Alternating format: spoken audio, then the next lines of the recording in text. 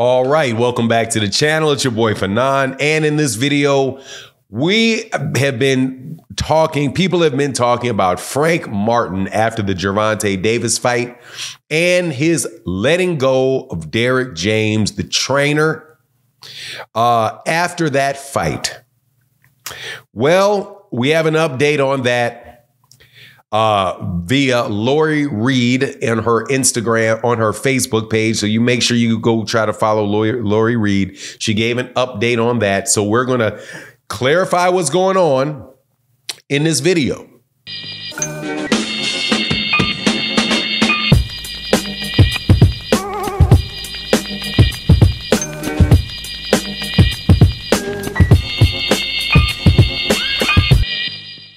All right, welcome back to the channel.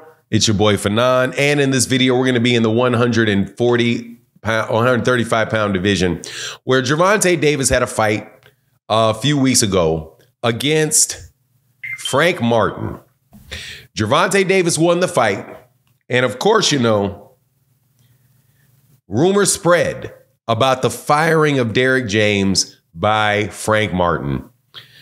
Like it does every single solitary time, Derrick James has a fighter that loses a fight.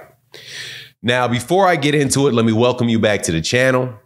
If you are new to the channel, please accept my invitation to hit the subscribe button.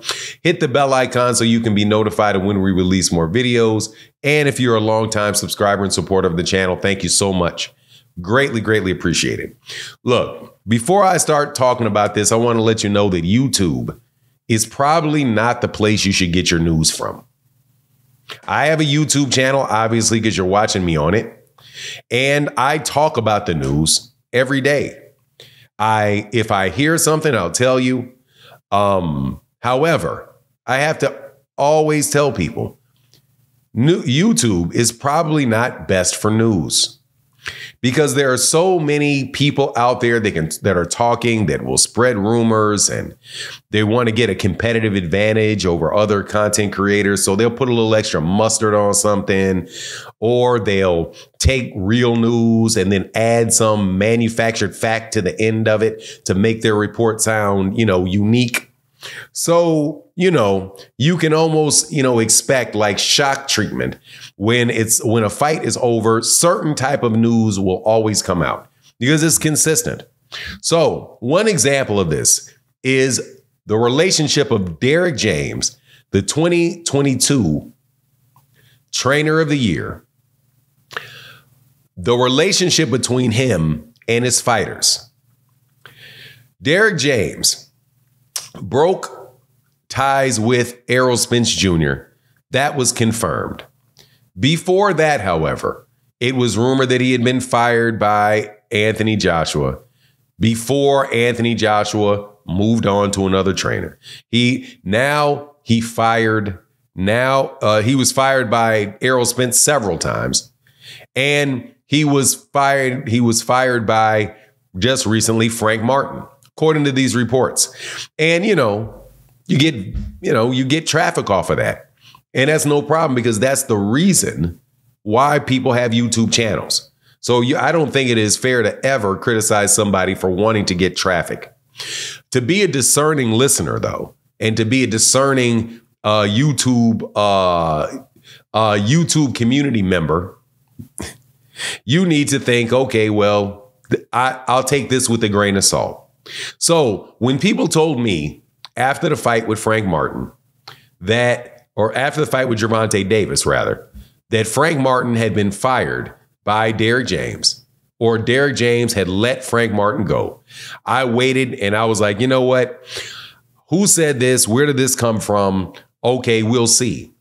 Well, according to Lori Reed, shout out to Lori Reed out of the great state of Maryland, very closely connected to the gym that Gervonta Davis fights out of, has a great Facebook boxing group, who has released other very good inside information in the past. She said that she spoke with Derrick James, and Derrick James said that was not true, that he had not been fired by Frank Martin.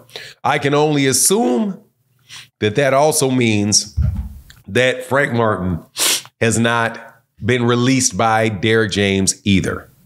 So we can stop that.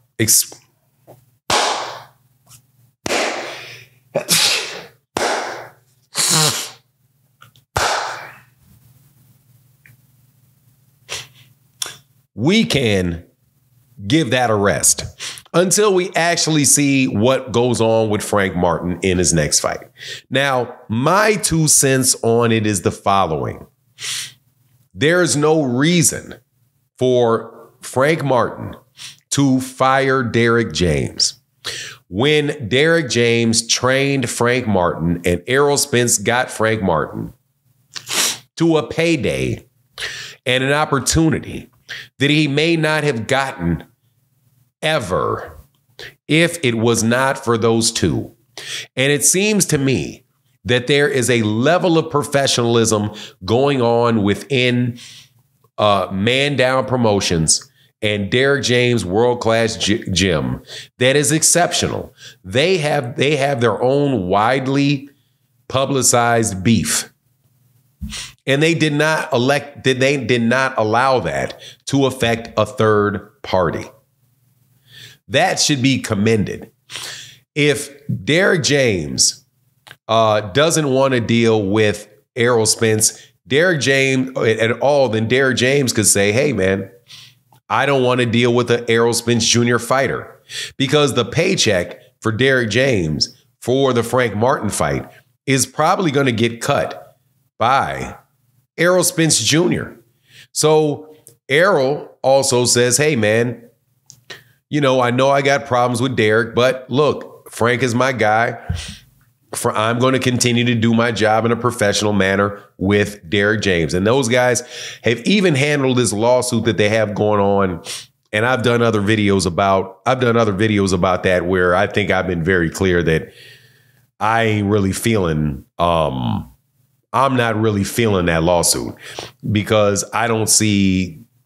And basically that lawsuit is about how much money is owed to Derrick James. And pretty much the kernel of it is, or the central point of it is, whether or not he owes 10% of a bout agreement to Derrick for a fight, or whether he owes 10% of the total revenue of a fight to Derrick James. To me, since you got paid for 29 fights one particular way, and you accepted the money and time went on, course and conduct dictate that that was the term of the agreement in a agreement that was never written down, and it doesn't specifically state it. So to me, it just doesn't seem like there's a lot there for Derrick in this particular instance. But I admire his professionalism. I admire Errol's professionalism. And I honestly, man, I admire the job of Frank Martin. Derrick James should not be fired because Frank Martin got in there and fought a guy that's a better fighter than him. It's just what it is. Gervonta Davis is an excellent, excellent fighter. And he's at a level of his skill set and his development that Frank Martin is not. And you could tell there was going to be no game plan that Derrick James could have executed. I doubt there was any game plan that Derrick James could have imposed on Frank Martin that would have got him past a guy that's that smart, a guy that has just as much ring experience as Derrick James has, right? He's been fighting since he's 8 years old. He's now 28. He's got 21 years of ring experience, of seeing it, doing it in real time, in front of crowds, in front of big sellout crowds. Even when he was in the amateur, he had experience in that regard. Frank Martin had a huge hill to climb, and he did a great job for about 4 rounds, but then it is what it is. Now, Frank Martin can go on and do what other people did.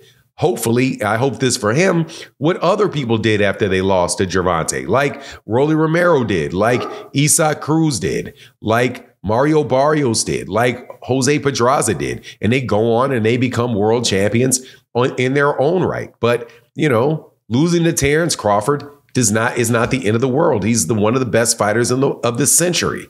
Losing to Canelo Alvarez is not the end of the world. He's one of the best fighters of this century. Losing to Gervonta Davis is not, there's no shame in that. He very well may be the best lightweight of this century. And I'm saying he may be. I'm sure somebody will argue about it, but he may be.